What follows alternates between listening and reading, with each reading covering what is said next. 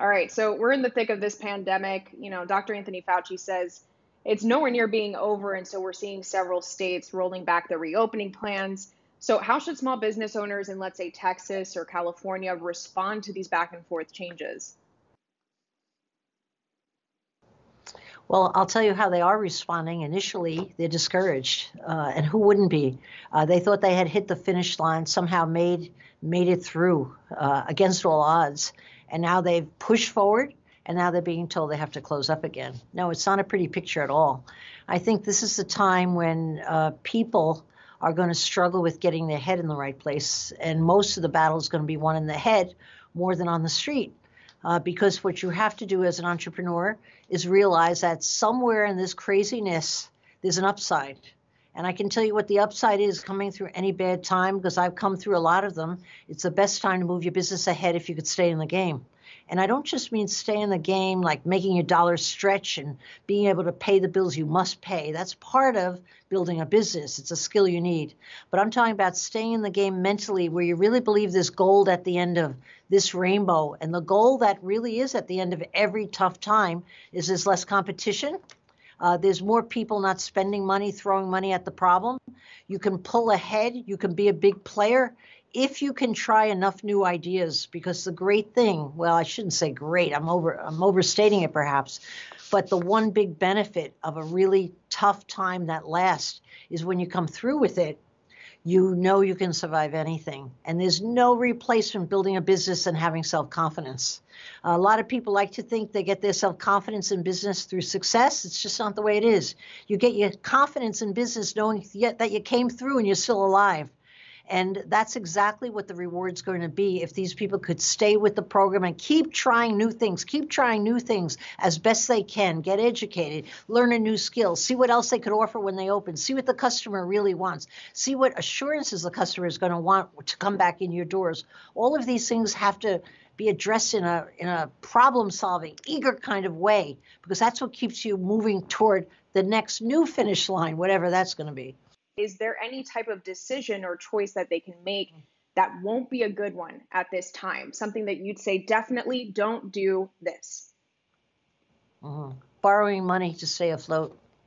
It's like borrowing money without having any idea of your ability to pay it back. And a lot of people are doing that. They think, well, I'm already in hock. I might as well lay another layer of money on it. No, it doesn't really work that way. It's your most assured way of going out of business. The other, if I could mention one more that I constantly see young businessmen and women repeating again and again, is keeping staff on when they don't have the talent set that's going to be needed in the new economy.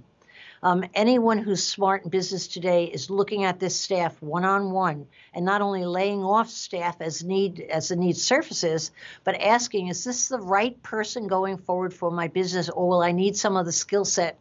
And they're either educating the people that are with them or they're looking for new talent. And I think you're going to see a bellwether change in the number of people that think they're going back to work when things open that aren't going to be invited back. Because I think it's given business owners a lot of time to pause and think, what do I need going forward? And it's not always the old employees that you had without the skills needed to go forward. Now, I want to talk about a specific group of business owners because some experts are calling this recession a she-cession.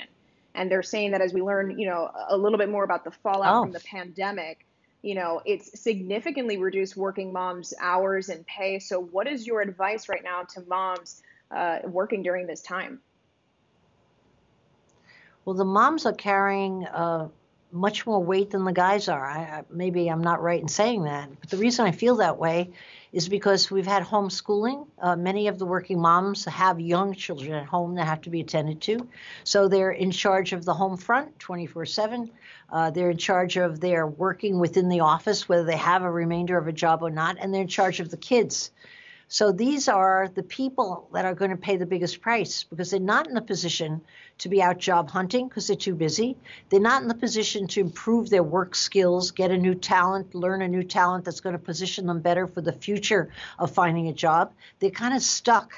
And for those moms, I would suggest you barter with other moms that you're close to and perhaps have a child exchange or work out some kind of a bartering thing and a support system. So as moms united, you could search for other positions and teach yourself the job skills at home while you have the time, if you could make the time, to push yourself ahead in the new economy that's going to emerge, needing entirely new skill sets that the moms at home are not going to have.